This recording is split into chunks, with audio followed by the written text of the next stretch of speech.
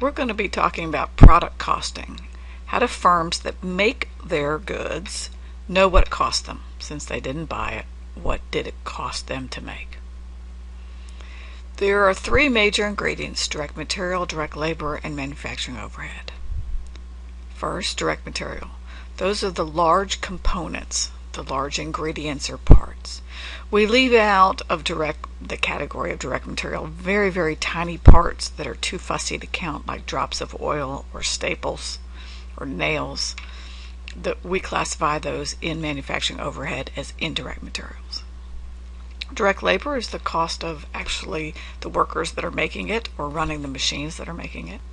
Manufacturing overhead includes quite a few costs: the indirect materials, the very tiny stuff; indirect labor, the cost to hire, train, supervise, and schedule, in other words, managing the direct labor; and then all the costs of the factory, so the utilities, securities, fans, you name it, rent, depreciation, having to do with the factory. So let's work with the terms a little bit. Product and non-product costs are two major categories, and then within product costs it can be direct or indirect. Let's review these. Factory rent, factory costs, but it's not direct labor or direct material, so it's an indirect product cost.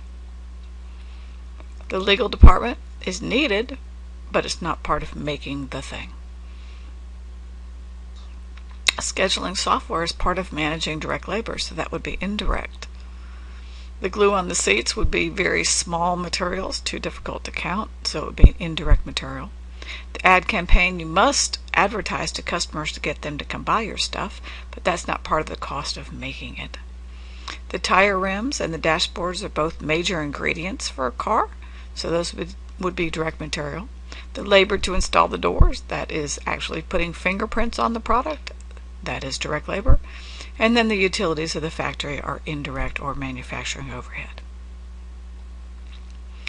Here are the three inventory counts that manufacturing firms have. The inventory for the materials, which goes up by what you buy and down by what you use. The work in process, which includes the materials used for the period, the labor that was incurred during the period, and then the collection of all the manufacturing overhead items.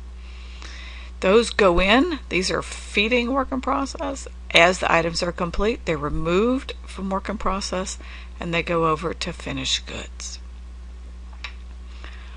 Finished goods go up by what you made and then down by what you sold. So those are our cost flows. Let's work a problem to practice these. So freeze the frame or print the frame for yourself, and we will walk through them together. The first thing I want to do is remove the non-product costs, because I already see some, like the corporate tax department. Then I'm going to find the manufacturing overhead. I'm going to add up all the items in manufacturing overhead so I get the total number. And then I'm going to put all of these things in the T accounts to figure out the cost per unit and then cost of goods sold. Here are the non-product costs. Did you find them? Alright, next let's find the manufacturing overhead items. There we go. Did you find them? There's indirect labor, supervising the labor, the cost of the factory, and the cost of the parts, small parts. Okay, now we're ready to put the items in the cost flow accounts.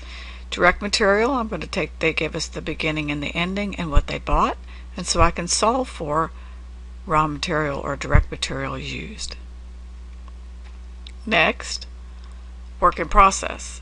So they gave us the beginning and the ending. They gave us the factory time cards. That's the labor that was worked. And then they give us manufacturing overhead.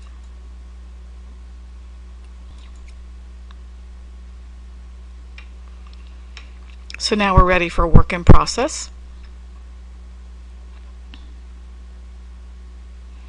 So here they gave us the beginning and the ending, and we have the material used, which we computed on the prior slide, and we have direct labor, which they gave us, the factory time cards, and then we added up the 53,000 on the earlier slide, and so those all make work in process go up, And then they told us that they had some of it left over. The rest must have been finished and sent over to finished goods. So that's cost of goods made.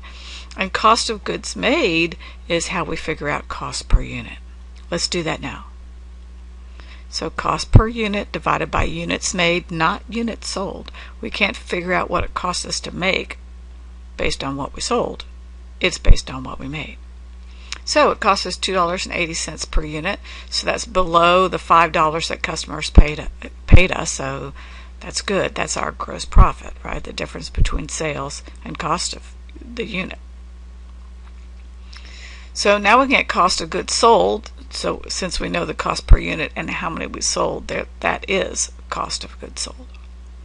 Now we can create an income statement from the original set of facts. So we have the units sold. We just figured out cost of goods sold. There's our gross profit. And then here were the non-product costs that we originally scratched off the first set of data as saying that those were non-product costs. And so those become operating expenses. And there's our operating profit for the period. So you've reviewed the instruction. Now you can go work your class activities and check them. Complete your homework, check those, and then you're ready for your quiz in D2L.